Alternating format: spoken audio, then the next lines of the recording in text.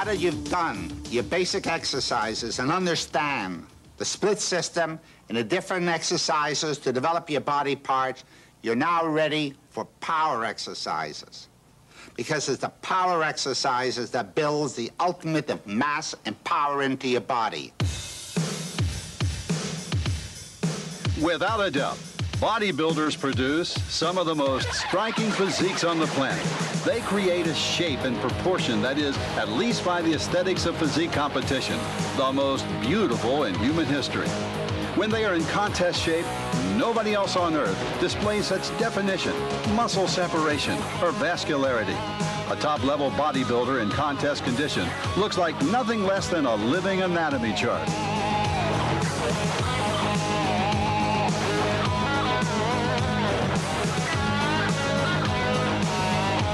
Qualities such as muscularity, shape, definition, and proportion are really the end products of a long process of training and diet.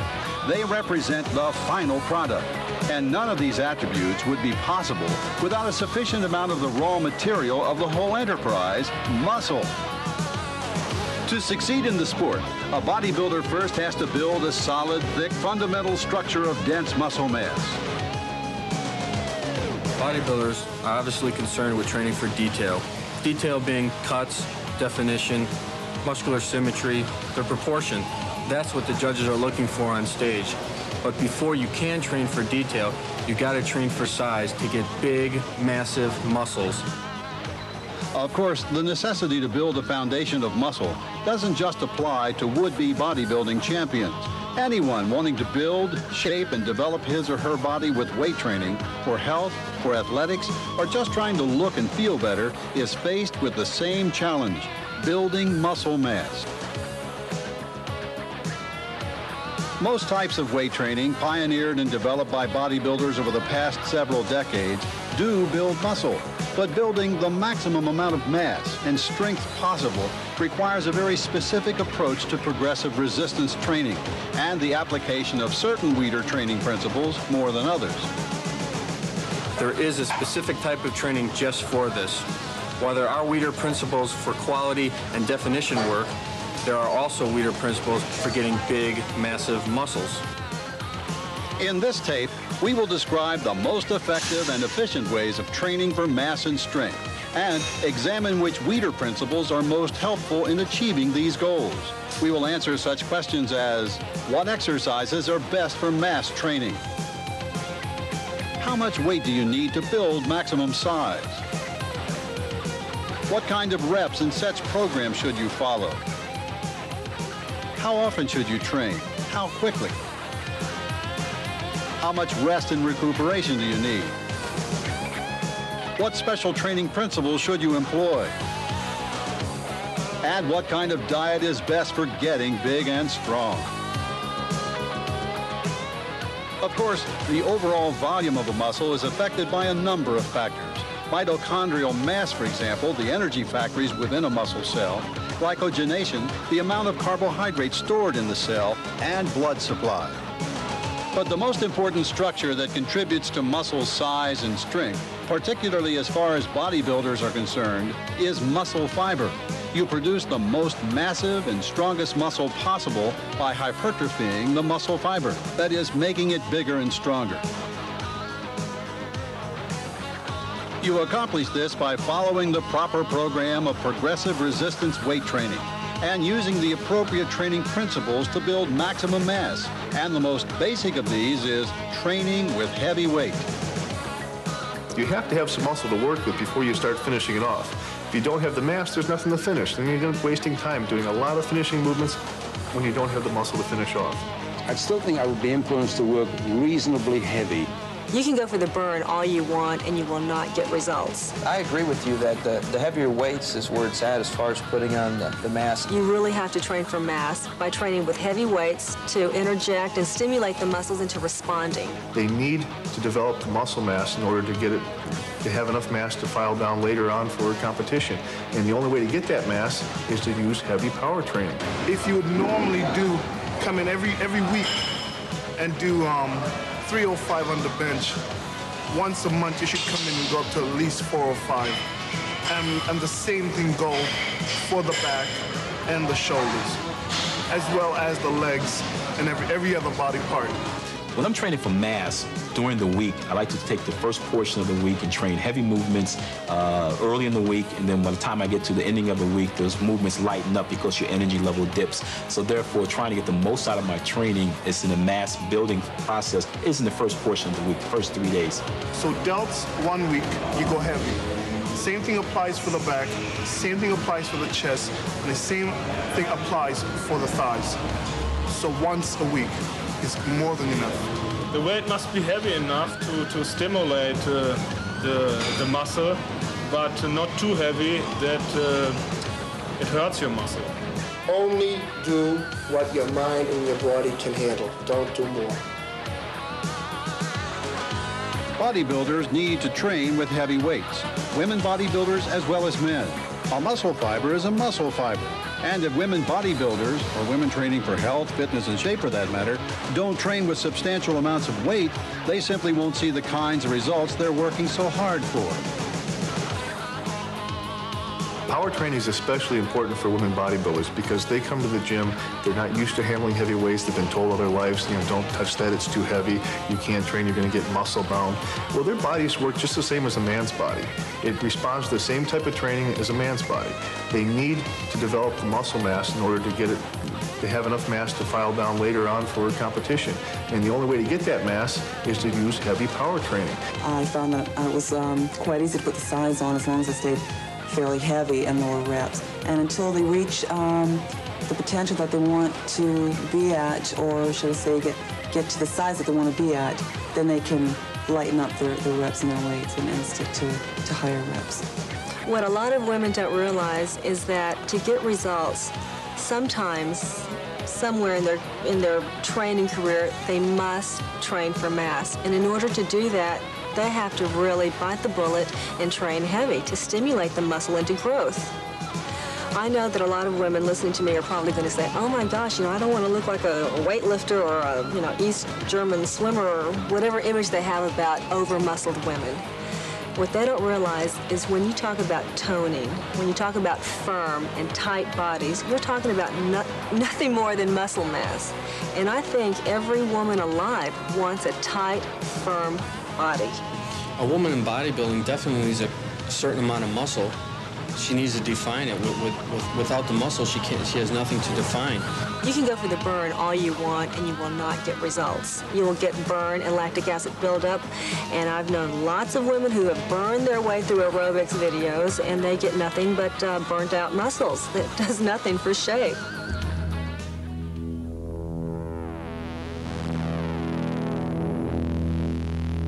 The athletes who lift the heaviest weight are weightlifters. That's the point of their sport. Bodybuilders are not weightlifters, but when it comes to building mass and strength, these two types of athletes have a lot in common. I'm a competitive powerlifter. I'm only concerned with how much weight I can lift. I don't have to worry on how I'm going to look on stage. But the Weider principles that I use in my power training can also be used by bodybuilders who are trying to get as big and massive as possible. How heavy do you need to train? Bodybuilding is not weightlifting, so how much weight you use is less important than how you feel working with a given weight and how training with it affects your body. In general, you choose a weight in bodybuilding that allows you to do a specific kind of set. For mass training, this is generally a weight that allows you to do 6 to 8 reps in each set. If you can do too many more reps than this, the weight is too light to allow you to build maximum mass and strength. If you fail before you reach the 6th rep, the weight you're using is too heavy.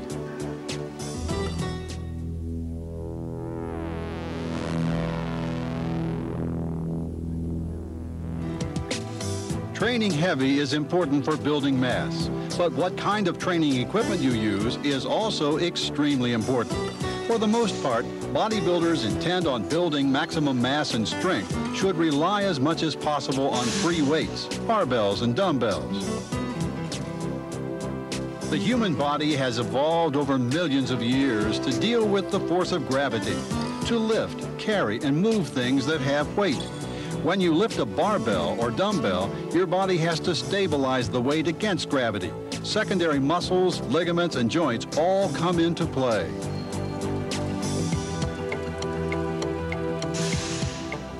The electrical activity in the entire nervous system that results when you do this is a clear sign of how much attention the body pays to something that has weight, as opposed to something that simply offers resistance, such as a machine in which you push back and forth along a track or rotate a cam. Free weight is the best form of training because you can utilize machines. I believe machines like 20% of bodybuilding, 15%. The advantage about free weight, you have a greater freedom, range of motion. You control the weight. It works other muscles. You're not going one direction. You have other muscles coming to play. And the fact that enables you to stretch more, work out more, and to keep the tension. When you use the machines, you go one direction, and the machine actually helps do the exercise for you, with you. With free weight, it's 100% of yourself. I was brought up in the old school of bodybuilding where the free weights are the way you gain size. I myself enjoy being big, I like being muscular, and I don't think I could ever achieve it through using machines. You know, you've seen Arnold back in the days when he started, all free weights, and those guys they were big, muscular men. I think that if you want to build mass, you use the barbells. I'm the old timer, believing in barbells and dumbbell presses to build the mass. I don't think you can build muscle size through machines. This is only my opinion. Other people disagree. I would use, say, the machine presses if I want to do something like a superset, even get a little bit more creative, doing a superset of, say, side laterals, cables supersetted with, say, a machine press. And I can get more isolation in that delt, but it's more of like a shaping exercise and more of a finishing exercise that would do right before, getting ready for a contest.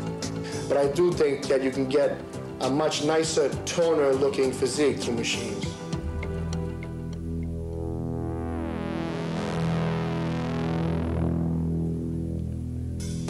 How well you're able to build mass is also a matter of what kind of exercises you do. For the most part, the best mass-building movements are two-joint exercises. That is, ones that involve the movement of two joints, such as presses, rows, leg presses,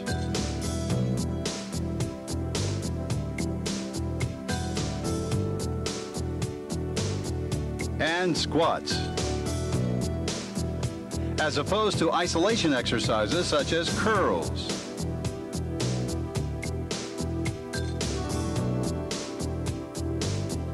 extensions,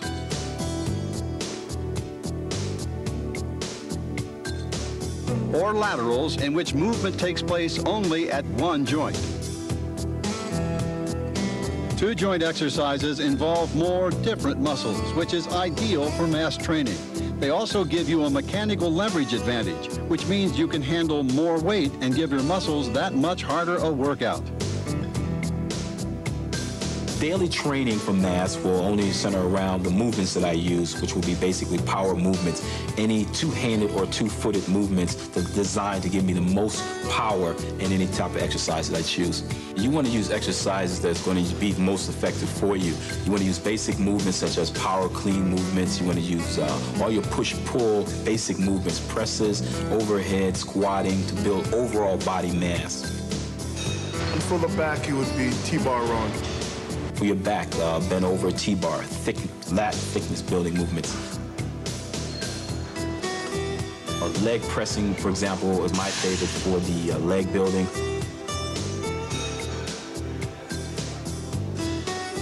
Of course, training heavy with free weights doesn't mean you forget everything you know about technique, how muscles work, and what angles to work them to get the best results. You're working a rear or behind the neck press will bring your arms more back so that you can hit slightly on the side delt as also the front delt, but it is a mass exercise. When you're doing front presses or military presses, you're working more on just your front head of your delts when you're working out.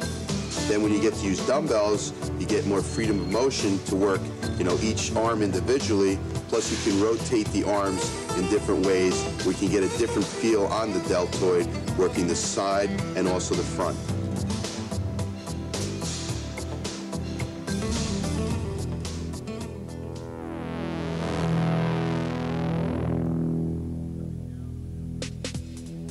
Cutting down on your rest between sets, doing more in the same or less time, and adding additional sets and reps to your workout are all ways of increasing training intensity, but they don't apply when it comes to mass training. To build mass, you have to lift heavy weights. To lift heavy, you need to be as strong as possible. And there are several ways to ensure you're as fresh and strong as possible whenever you do a mass building set. Do your heavy mass training sets at the beginning of your workout. Get plenty of rest between heavy sets, at least 1 minute, although more than 3 minutes will not create added recuperation.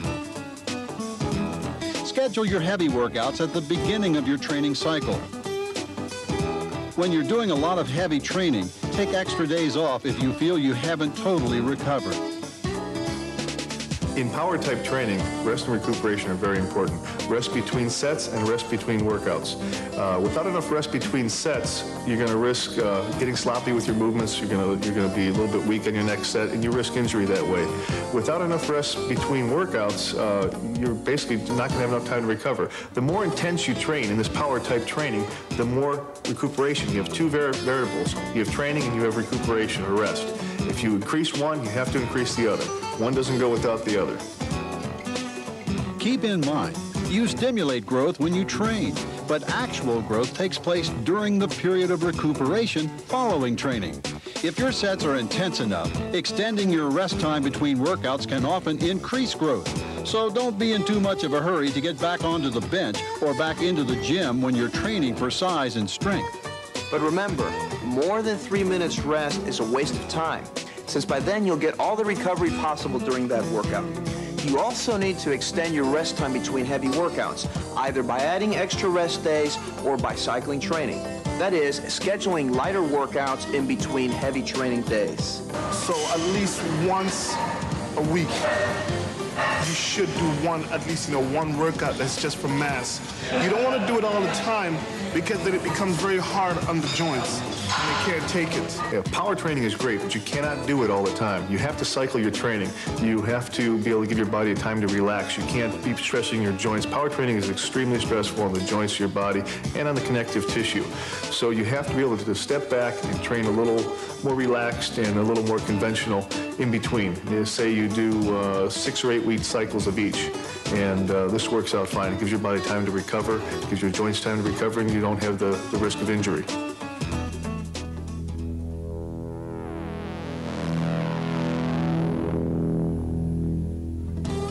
Bodybuilding training is done using a full range of motion, going from full extension of the muscles to full contraction. However, when you work a muscle through a full range of motion, you don't work more muscle fibers, you simply work the same muscle fibers more often. This involves endurance, and endurance has nothing to do with mass and power training.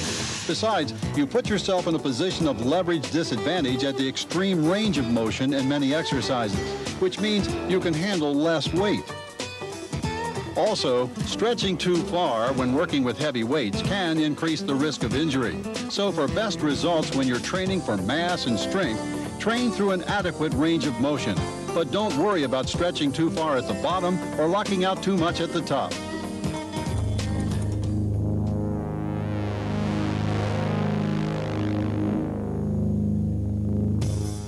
Muscle tissue is composed of muscle fibers, and there are 2 basic different kinds of fiber types. White fast-twitch fiber, which is capable of a limited number of very fast and powerful contractions, and red slow-twitch fiber, which is not as powerful but can continue to contract for high numbers of repetitions. When you train for strength and power, you tend to recruit white fiber, which is about 22% larger than red fiber. Endurance workouts, on the other hand, any kind of exercise which involves sustained activity over a long period of time, relies more heavily on the action of red fiber. Therefore, the most effective kinds of mass training are usually those which are designed to develop the maximum amount of white fiber.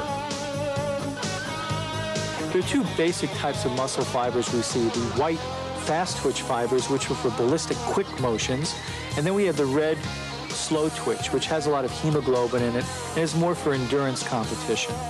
Sometimes you have a combination or a mixing of both of these, and different muscle groups have different degrees or different ratios of red as well as white fibers.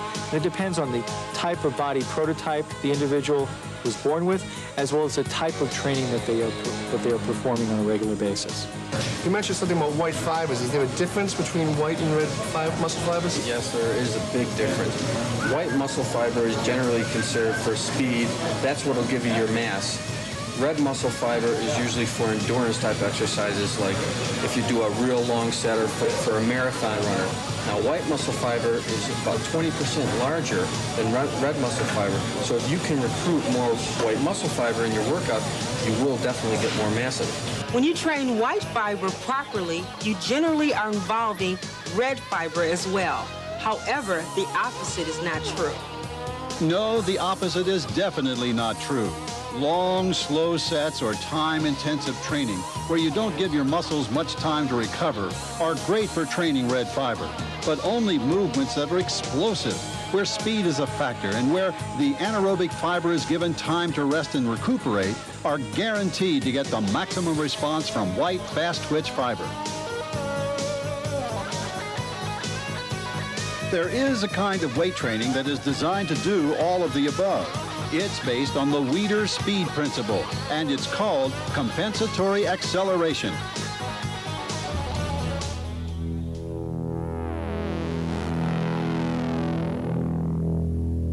An excellent mass-building technique is taking the weight and instead of under a slow and controlled movement, using what we call compensatory acceleration, and that's using the weight a little bit faster.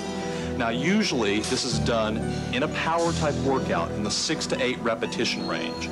What moving the weight faster is going to do is going to call in more of the white muscle fibers. And also you're going to want to keep a continuous overload on the muscles and also keep a great deal of leverage. In other words, two-jointed movements, such as pressing movements for the chest, pressing movements for the thighs, this sort of thing.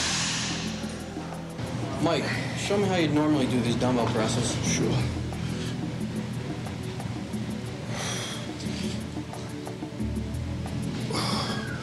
I try to keep my form nice and strict, never letting the weight get out of control. Do as many reps as I can without losing that control of the weight.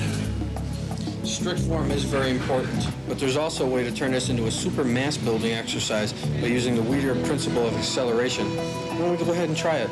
Let's do it.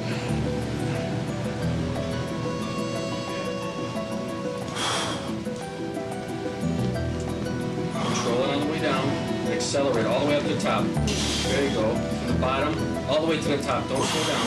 Remember, we want to recruit all the white muscle fiber we possibly can. See how big we can get you. Squeeze. There you go. Drive. Nothing but shoulders.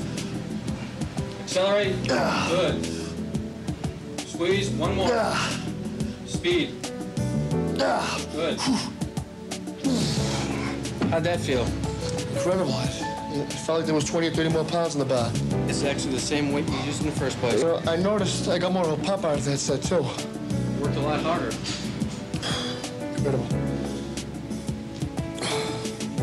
The explosive type training I'm talking about as far as for putting on size is different than powerlifting in that you're doing controlled sets. You're not just going for a max amount of weight for a single repetition or even doing, sets of 4 just to build strength. You're building muscle too, so you're doing controlled movements but in an explosive fashion. It's not just pure powerlifting, just trying to move the weight. You're still filling the weight, but you're training as heavy and explosive as possible with maintaining control. It's a controlled explosion from the bottom, and you follow through with it all the way. It's constant acceleration. You want to think of accelerating the weight through the movement instead of just moving the weight. You want to be constantly trying to accelerate, push harder as you're going up. And this is the way it puts a lot of stress on the muscle, and you get a lot of good results from it. Hey, this is lightweight for you, isn't it? Actually is, but it's enough weight just to show you the Weider acceleration principle. Squatting. What's your heaviest squat, anyways? 964. 964, you got this. This is ice cream for you. Let's go.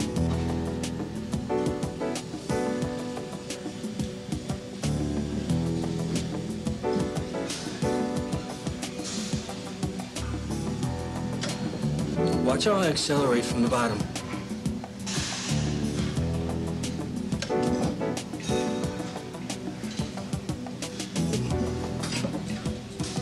All legs, huh?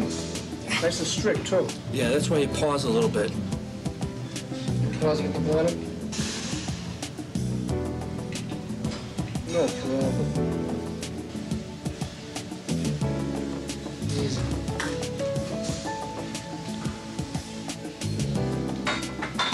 You're in.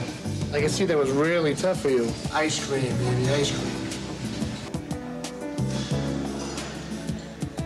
Supposedly one of the wonders of modern exercise machines is their ability to give you variable leverage. Well, actually, compensatory acceleration, which is the basis of power training, also gives you variable leverage. It works this way. When you're going through a movement, you have, at different points, at a leverage advantage or leverage disadvantage. That is, you're stronger in some places because of mechanical advantage and you're weaker in others. Now, if you're accelerating the weight as much as you can, if you're driving the weight up ballistically, what happens is, at the parts of the movement in which you're stronger, you drive the weight faster, which makes it heavier. Now, at the parts where you're not as strong, where you're weaker, then the weight is lighter. So what you've done is you've created a situation in which, when you're weaker, the weight is lighter. When you're stronger, the weight is heavier. For instance, in a bench press, as you get the bar down to your chest, then you're weaker. So as you accelerate up, you can't push it as fast. The bar at that point is lighter. But as you start to straighten out your arms and you get a mechanical advantage, well, at that point, the bar becomes heavier. You're stronger, the bar is heavier. Well, that's variable leverage. You don't need a complicated exercise machine to do that. You can do it with free weights and compensatory acceleration.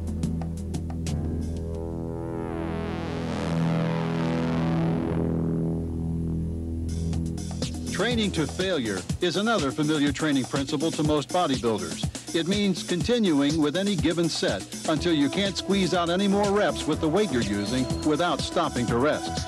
But this doesn't work with acceleration training. Acceleration training is designed to generate power. And what does this exactly mean?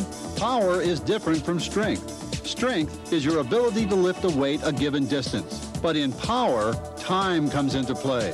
Power is a measure of the weight times the distance, divided by the time. That is, the faster you lift it, the more power you generate. We racked it because you weren't accelerating more, which means you weren't generating enough power. When you can't generate enough power, it's not good for mass training. I understand that. I felt that when I was coming towards the end, the 8th rep. So for acceleration training, you don't train to failure, you train to the failure of power. That is, you keep going until you can't accelerate the weight anymore. When power fails, stop. Take a rest for a minute or more. Then come back for another acceleration set. Again, what we're doing is working that white muscle fiber. In order to do that, we have to accelerate from the bottom of the movement all the way up to the top. Controlling on the way down, exploding on the way up, squeezing those lats.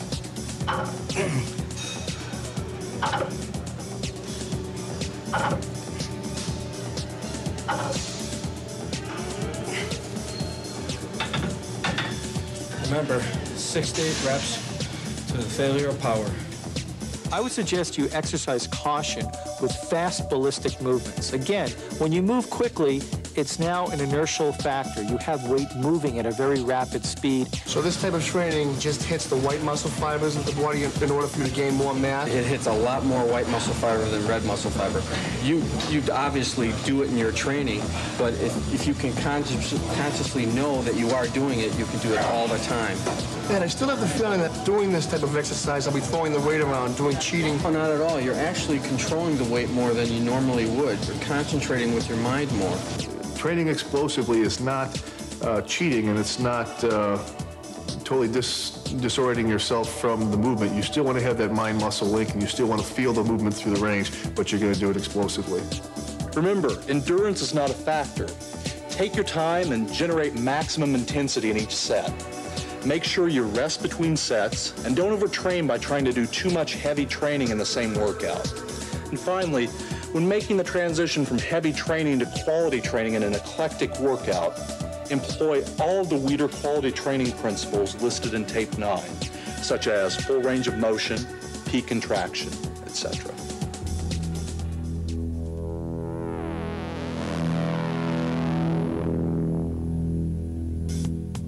Since training heavy helps build muscle, all things considered, the heavier you're able to train and still manage to do 6 or 8 reps, the more muscle mass you can build. One intensity training principle that helps you to do this is forced reps, a technique in which your training partner helps you to lift a weight just a little too heavy for you, or to force out more reps in a set than you could do on your own. Say your bench press is 250 pounds. If you want to increase your bench press, basically you would do, say you do 8 reps with 250. We would strip the weight. After you do one set, do 225 and 200. The next time you handle 260 or 270 because the fourth rep you have someone there to spot you. You force yourself to increase the rep. Like say if you do 8 reps, you can't do 2 more. You have a training partner to help you for a fourth rep. The next time you can handle the same weight and do 10 repetitions. Then the next workout you handle more weight. So with the fourth rep technique enables you to be stronger and stronger.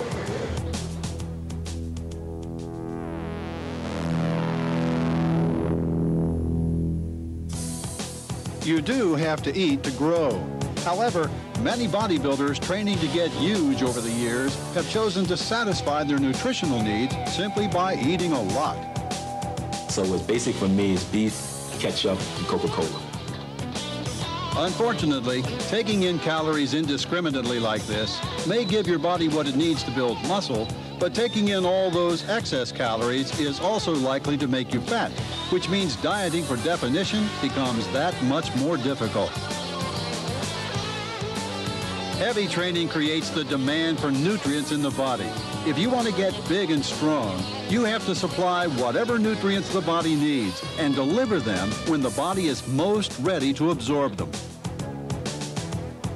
Tape 8 of the Weider system covers diet and nutrition at great length, but here is a summary of what, when, and how much to eat to give your body what it needs to build maximum mass. Eat at least 1 gram of protein per pound of body weight on days when you're doing intense training. Eat 5 or 6 smaller meals during the day rather than 2 or 3 larger meals. Take in both protein and carbs immediately after any intense workout. Fat intake should be kept low to moderate in your diet. Drink plenty of water to allow your metabolism to function most efficiently. You need to eat an adequate diet with supplements. It is especially important to eat protein during the window of opportunity, before, during, and after your workout. When I'm training for mass, I like to eat a lot of variations of food, primarily beef. 90% beef, and whatever goes with it will have beef on top of it. When I'm mass training, I do up my carbs. Unlike when I'm contest training, I drop my carbs and up my protein. I do just the opposite when I'm mass training.